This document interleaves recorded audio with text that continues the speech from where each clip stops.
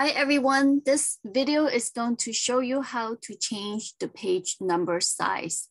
So basically, sometimes when we insert the footer, the page number, the slide number on the slide, it's very small, it's very hard to read. So we're gonna talk about how to change it to a bigger size.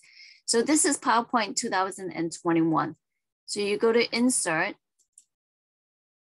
and then you are going to go to the text part, or if you see header and footer, just find that. But since I don't see it, I go to text, and the header footer is under text. I'm gonna click on slide number, apply to all, and we see the page number.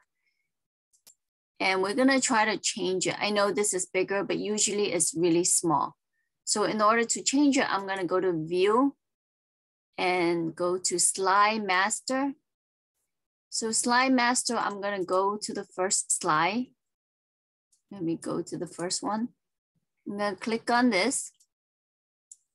I'm gonna highlight it and I go to Home and I'm gonna change it to even bigger, like 36. Let's make it 40 so it's more obvious. I'm gonna make it 40, that's not enough. I have to go to the second slide and change the size to, let's see, 60, even more obvious, okay?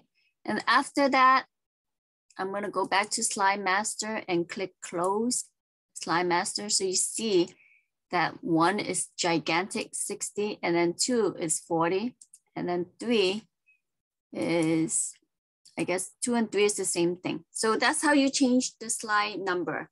So let's insert another new slide, see if it would show. Okay, another new slide. New slide. So we see the first one is gigantic 60, second is big.